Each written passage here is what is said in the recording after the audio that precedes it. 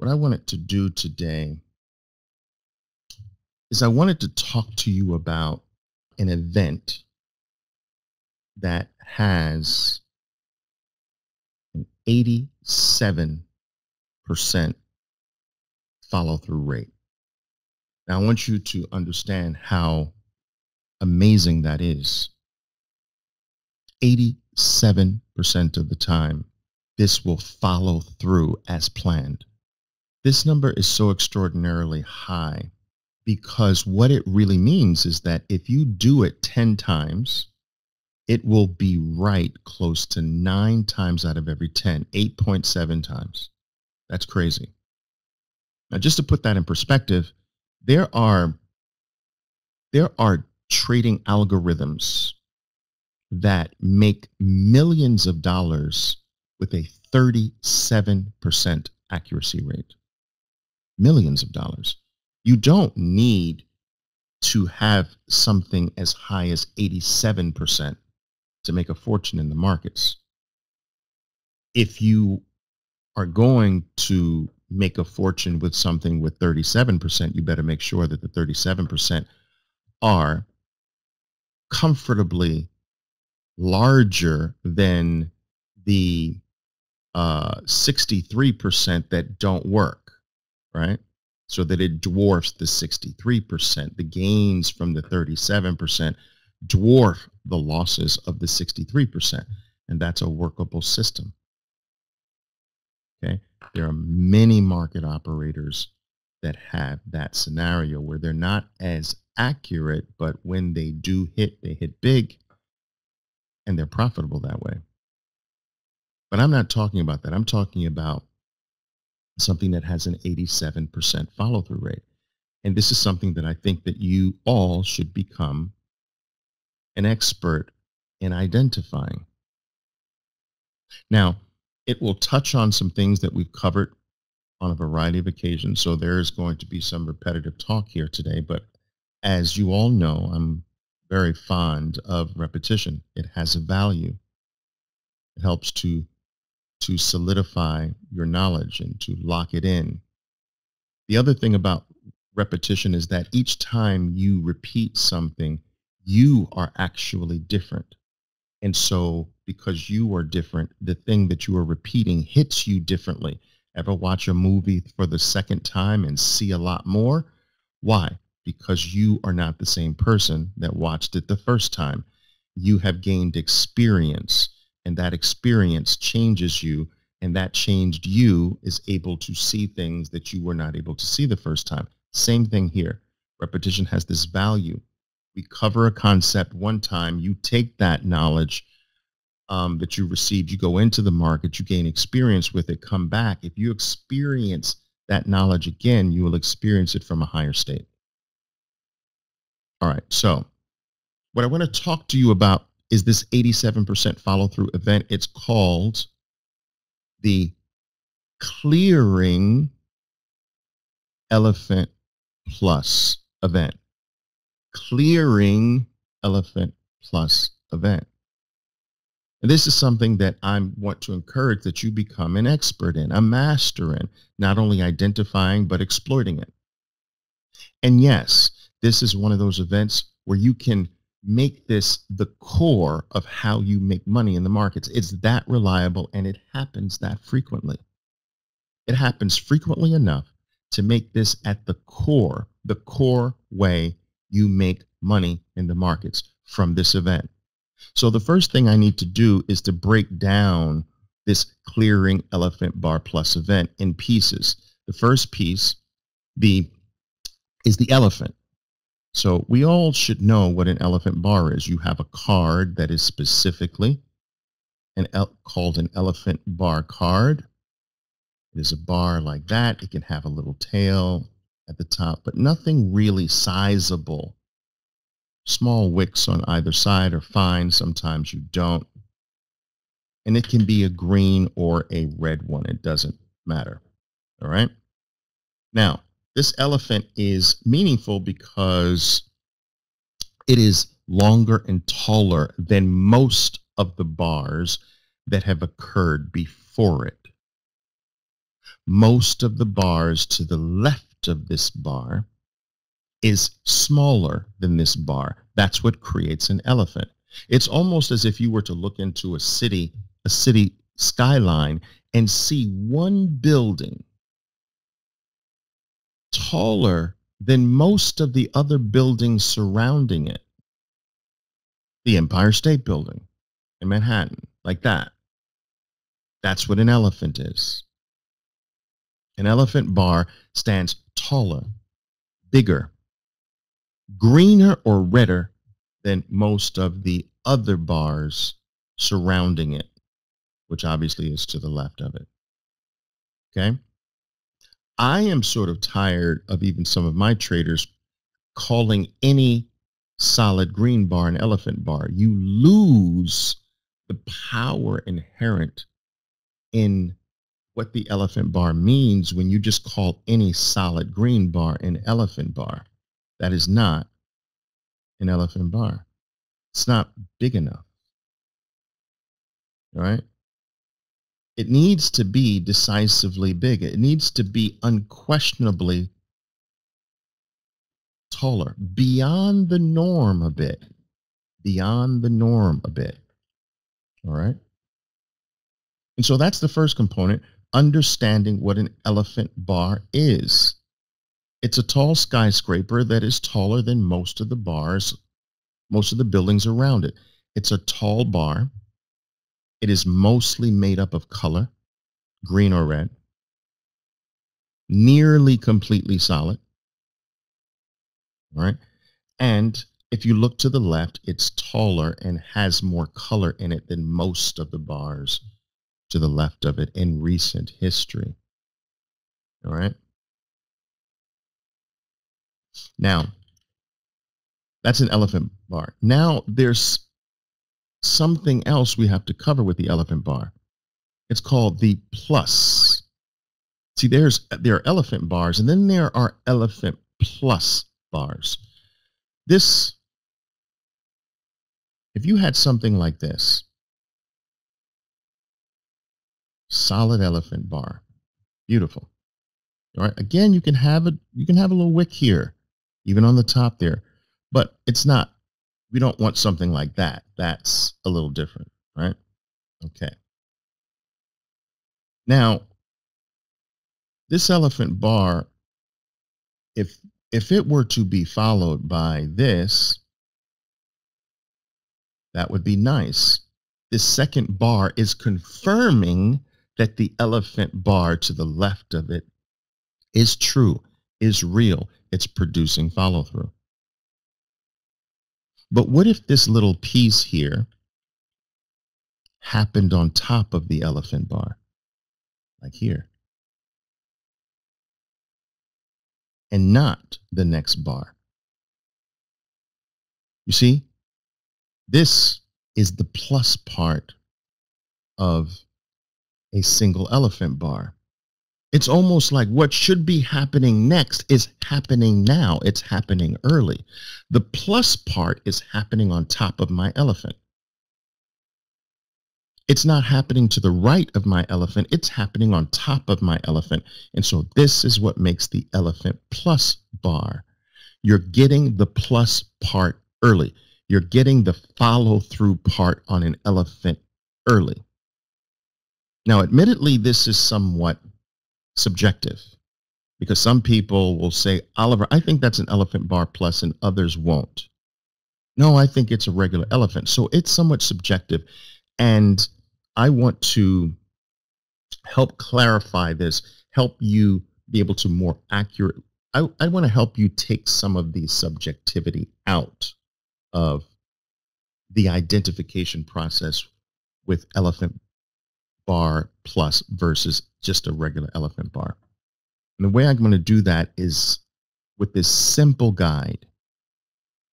You have to ask yourself, if I remove 20% of this green bar, if I were to erase the top 20%, so if I were to divide the bar into 5 pieces and erase the top piece, would it still qualify as a nice, solid elephant? And if the answer is yes, you've got an elephant plus. Because what I call an elephant plus is 20% beyond an elephant. You see, so let me give you an example. Let's say I've got a bar like this. You say, yeah, that's an elephant bar. It's nice. It's solid green. And this bar is taller than most of the bars that I look to in recent history to the left. So yeah, this is an elephant. All right. But I'm not so sure it's an elephant if I take this part off. Now we're getting kind of close to it's a regular green bar. It's a green bar, but I'm not so sure it's an elephant. But if I erase this part, let's do it. It's clear I still unmistakably have an elephant. Do you see the difference there, guys? Does that make sense? The 20% rule. There's that 80-20%. There's that 80-20 rule, Anwar, again. There you go. I'm using it again. You see that? You see how I slipped the 80-20 rule in there? All right. Okay. So, yeah, if I take 20% away, is it still an elephant? And if it is, boom, I've got plus. I've got elephant bar plus. I've got EB plus. Sounds like a freaking drink, doesn't it? Pass me an elephant bar. Pass me an elephant plus, please. All right. So that's where plus comes from. Now, I want you to understand that when you're identifying this, I want you to imagine that you're watching a bar form in your stock. This is your stock. You understand? You are watching a bar start like this. Boom. That's the first tick of the bar. Then you're watching it go like this. Up. Now let's say it's a 2-minute bar. And you're like, okay, you got a little bit of green. It's growing. But then it grows more. Okay. Now it's like 25 seconds into the bar. It grows more. And you're like 45 seconds into the bar. Boom, you grow more. Now it's like a 1 minute, 10 seconds into the bar. And you're like, that's an elephant. 1 minute and 10 seconds of the bar, you realize I've got an elephant. If it stays here and doesn't dramatically drop back for the rest of the 50 seconds left in the 2 minutes, this is going to end an elephant bar. Don't forget, now that you've identified at this point that it's an elephant, anything beyond that point is plus territory. If it continues to grow, you've got elephant bar plus. And when you have elephant bar plus, you don't have to wait anymore. Boom! You don't have to wait for the next bar. You see, if you had just elephant, you would be waiting to have the next bar confirm that the elephant bar is real, because elephants have to produce follow through. The next bar would be your proof that the elephant bar is real, and you would buy the next bar. You would buy the proof bar. You see, you would be buying the proof bar if it was just an elephant bar. This is the proof bar.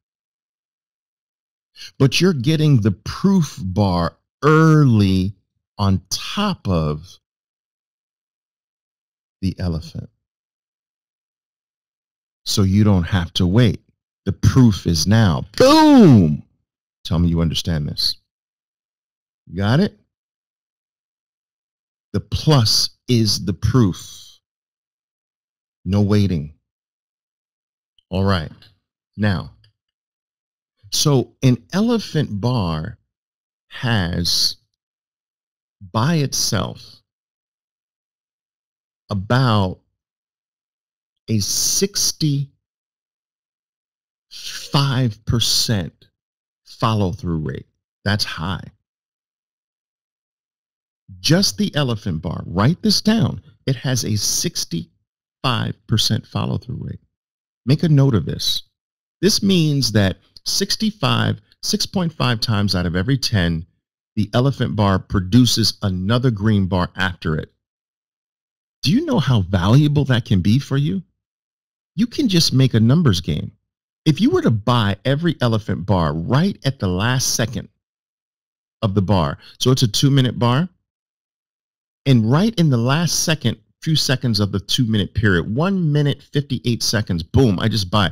You're going to get more money from that buy point almost 7 times out of every 10, 6.5 times out of every 10. You can make a living just off that number. As long you got to control the losses, but if you control the losses, you'll get follow through more than you won't get follow through. And that right there is enough to make a freaking fortune. If you control the losses, of course. That's amazing. The Elephant Plus bumps that. The Elephant Plus moves it to 73%. Oh my God. 73. 7, a little bit more than 7 times out of every 10 now. Wow. Wow. Wow. Wow. That's how valuable they are. Let me quickly explain to you why this is the case. The reason why elephants and elephant bar pluses in particular have such high follow-through rates is because of what it represents. You see, you and I can't make an elephant bar in Microsoft. An elephant bar in Microsoft takes a lot of money to produce. It's money beyond even what all of us could put together at the same time. It takes multiple big money players acting in the same direction at the same time in the same stock. That's power. And it's power. This is not your neighbor's activity. This is not your uncle or your aunt buying. Do you understand? This is power. These power players, they wish they could hide from us. They wish they could not show their footprints. These elephants wish they could walk in the mud, the market, and leave nothing behind. No evidence that they are stepping in or stepping out, but they can't. Think of an elephant trying to tiptoe past you. Just conjure that image and it makes you chuckle. You're like, elephant, what are you doing? I'm trying to tiptoe in a way where I don't leave a footprint. That's ridiculous. You're not a mouse. So these are the footprints that institutions leave behind in your stock. They're going in when it's green and coming out when it's red. All right. This is why it has follow through, because elephants have 4 feet, not 1. So when you catch an elephant, an elephant plus, that's the first one in a while, you're catching the first foot of an elephant. And that elephant, the elephant represents the group of institutions or the single institution that's a big player. That elephant has just begun his 4 foot entry into the market or his 4 foot exit out of the market. You've caught the first foot in or out. That is why there's follow through, because you're catching the first foot in, and there's other feet that are going to drop. All right. This is true, Anwar, but we're going to leave that for the moment. All right. I'm going to leave that for the moment.